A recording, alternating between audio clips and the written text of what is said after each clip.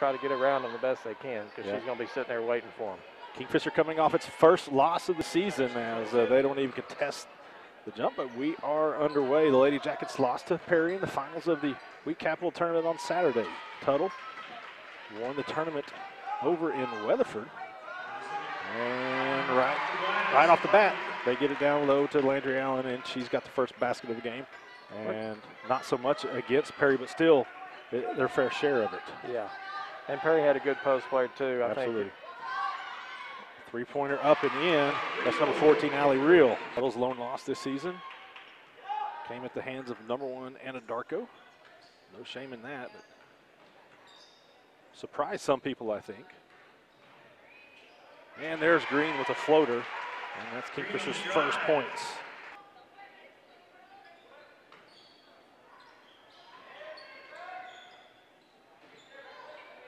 Matthews, a short corner shot, knocks it down. That's one of them, especially when those bottoms are coming out like that. Really attack that short corner and high-low area. You're basically playing 2-on-1. Hadley Perryman gets it underneath, goes up with the left-handed score. Just got a great text from Sherry Myers. She's watching at home.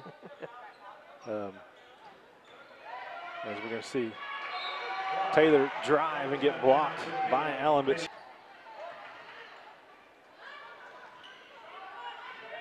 Myers again.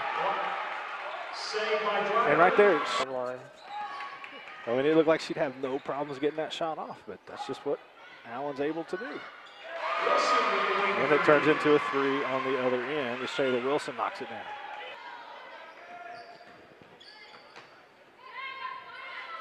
Well, they spring Allen loose on that. Good turnaround jumper. Up against that press, so Coach Spears called a timeout. Myers pulls up for 3. Got the kind roll there.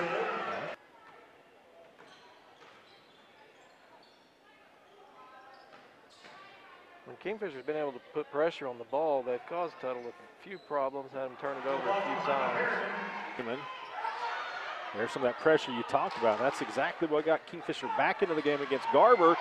And Walker stays with it, gets the steal. She's going to go in, shoots the layup, and gets it. And you called that one, Jay. The pressure forced the turnover. Trailed Garber by 14 points going into the fourth quarter of the Week Capital semifinals, if you didn't watch that game. And used the pressure as that three-pointers up and in by Allie Reel, her second one of the game. Pressure by Tuttle. And Serber got the steal, missed it a couple times, kept getting rebounds, nobody boxed out. And she's going to go to the line for a chance at a three-point play here. So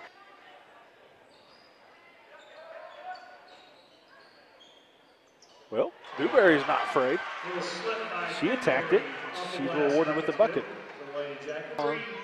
Skip pass, that three-pointer no good.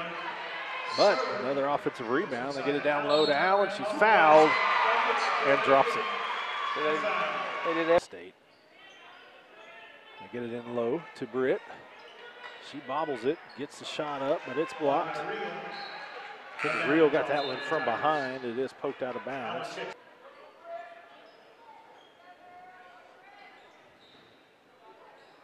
Nope.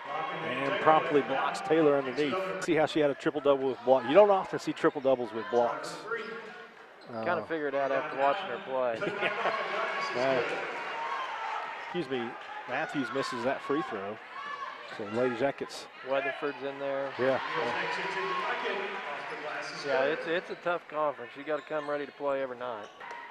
Just pokes it back in as she was boxed out.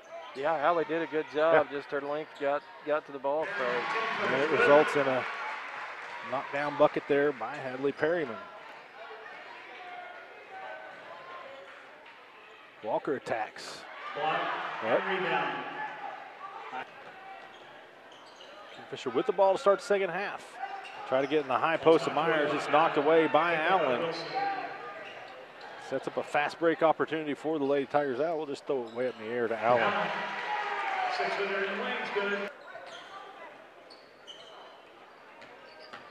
Well, Walker just attacks Allen, and Landry barely had to leave her feet.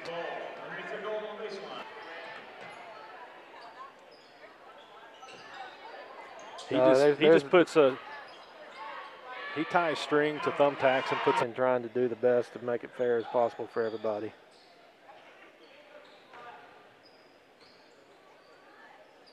Corner 3, wheel is good. Whew, that's a.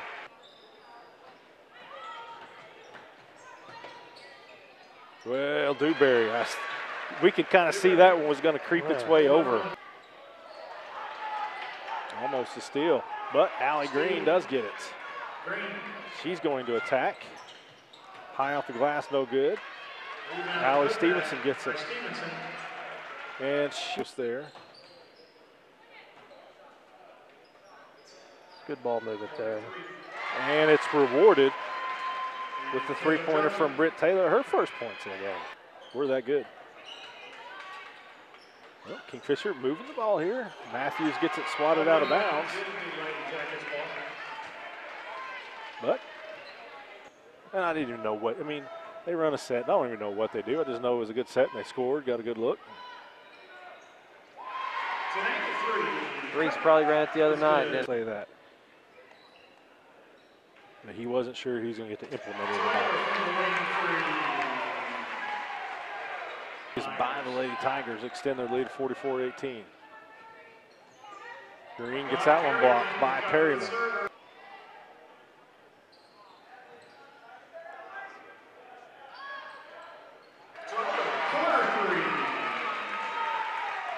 There's some more of that ball movement. Make shots.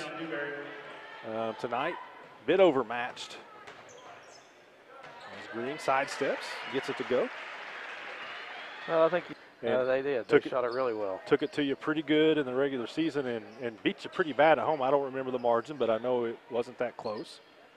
And you see him again as Al. You know, we had a winning culture there, yeah, where we were used to winning. We'd had a lot of big ball games with Okarche and won our fair share. Stafford catches it on the inbounds underneath. Good seal off there for her. And she gets her first points. You know, we have over there Kate Henderson, who was pretty much the sixth man. Yeah, she's not playing either. Injured the second game, and she hasn't been able to come back yet. Injured her ankle area as Green gets a steal. And overall,